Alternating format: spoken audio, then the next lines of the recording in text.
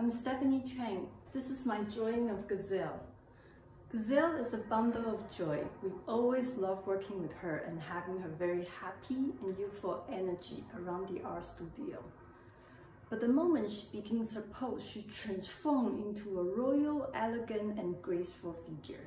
She has the most dynamic strength. That day, she came to the art studio wearing this beautiful classic silk blouse that she made herself and appeared to be this majestic being. I was inspired to capture her beauty and strength. The material I used were red, black, and white, very thin pencil, drawn on twin rocker handmade paper. The paper was toned with watercolor to create an aged look.